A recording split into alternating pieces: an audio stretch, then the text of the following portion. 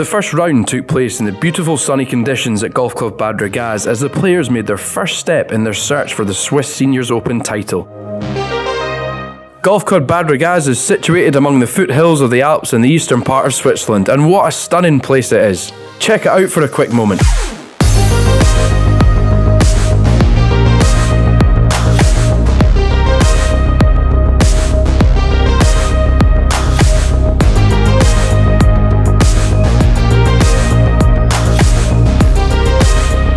I'm sure you enjoyed that.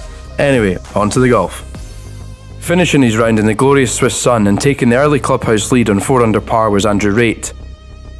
The chasing pack closely follow on 3 under par, including 2005 US Open champion Michael Campbell. The New Zealander had many chances to join Raitt on 4 under par, but luck wasn't always on his side, including here at 16, where a lip out cost him a birdie.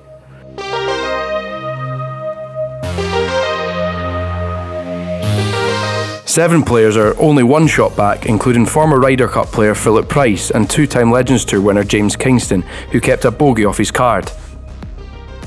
Austria's Marcus Breer also finished on 2 under par and had a bit of an up and down sort of day, but finished strong and is well in the mix for moving day tomorrow.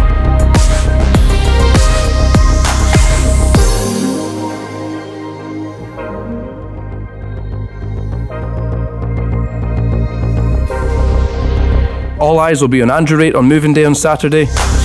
We will see you then.